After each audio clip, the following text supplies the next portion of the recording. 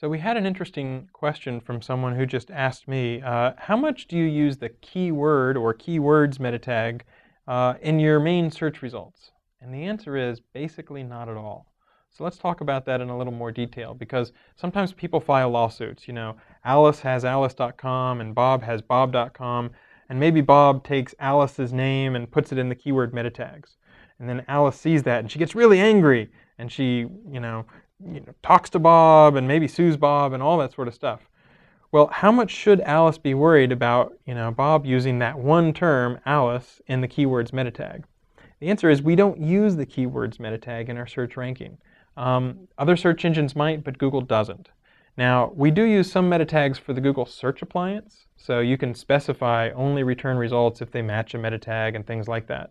But for our main core web search, whenever we look at the keywords meta tag, we say, you know what? Too many people have spammed that too much. We really just don't use this information at all.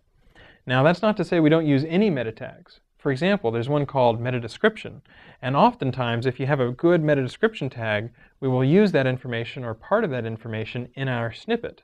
So if we're going to return alice.com and your meta description is something really useful, we might show that as the snippet in the search result.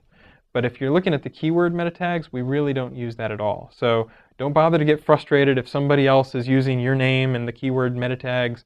It's really not worth suing someone over, because at least for Google, we don't use that information in our ranking even the least little bit.